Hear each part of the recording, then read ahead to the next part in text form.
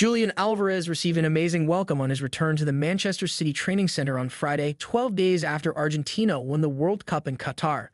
From the entrance to the dining area, everyone stood up to congratulate the Argentine forward for his incredible performance that helped his nation to their third World Cup title. Even the Premier League top scorer Erling Haaland made sure to offer his commendation to Alvarez, who registered 4 goals in 6 matches, a monumental tally that inspired the Albiceless march to glory for the first time in 36 years.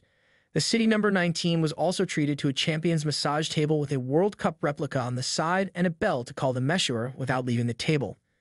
At the training ground, the players held a guard of honor for the 22-year-old before throwing him in the air in a gratifying scene.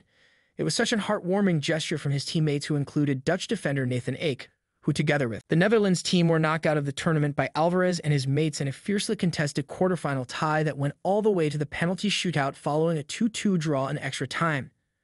Ahead of Manchester City's end-of-year fixture against Everton, Alvarez was passionately cheered on by the citizen supporters outside the Etihad Stadium as the players checked in for pre-match preparations.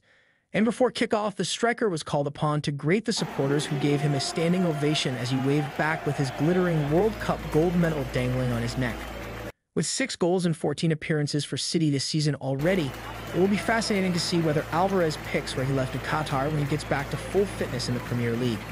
While the young Argentine comes second in the pecking order after Haaland, the goal machine, Pep Guardiola can be sure to count on him anytime the need arises up front.